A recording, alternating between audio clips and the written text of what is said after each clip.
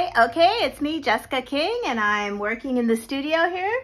I have some new pieces. This is some of the fabric that Tony gave me from 20th Century Fox. So once again, this was used in movies and TVs for 20th Century Fox. I'm going to feature this painting I got printed onto fabric. I'm not sure how I'm going to use this, but I am going to use this for this doll. I did this painting maybe like 6 years ago. Yeah, and then we have, I'm going to do furry ears and skinny legs. Hopefully they come out. Sometimes skinny legs are hard to do. Okay, wish me luck, everyone. Bye.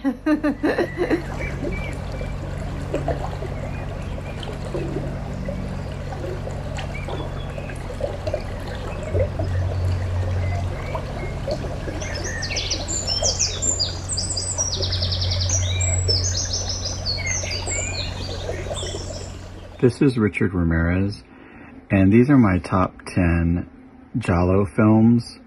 I'm a huge fan of Italian Giallo films, and these are my top 10 favorites, including Four Flies on Grey Velvet, The Bird with a Crystal Plumage, Tenebrae, Torso, The Corruption of Chris Miller, The Black Belly of the Tarantula, Death Carries a Cane, Hotel Fear, So Sweet, So Dead, and Orgasmo.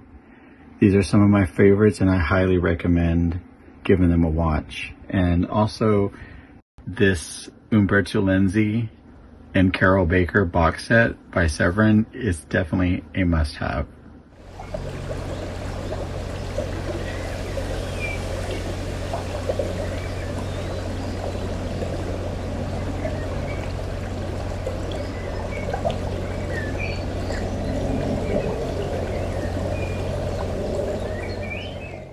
And here she is, Screaming Mimi. Ah! If you like her, check her out on Etsy, linked description down below. And don't forget to like, subscribe, and join us on Patreon. Ah!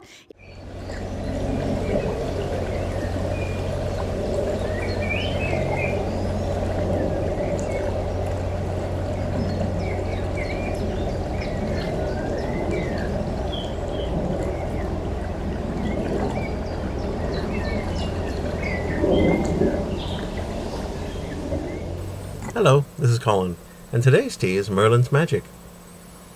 And I'm going to continue talking about the early days of tea in England. In 1660, Thomas Garway opened the first tea shop in London. And of course, tea at this time was still quite expensive, so of course it pays to advertise. And this, in part, I'm going to quote from a broadsheet that Garway published at the time about tea. That the virtues and excellencies of this leaf and drink are many and great, it is evident, and manifest by the high esteem and the use of it, especially in late years, among the physicians and knowing men in France, Italy, Holland, and other parts of Christendom. Not to mention China. Please consider supporting our channel by joining us at Patreon.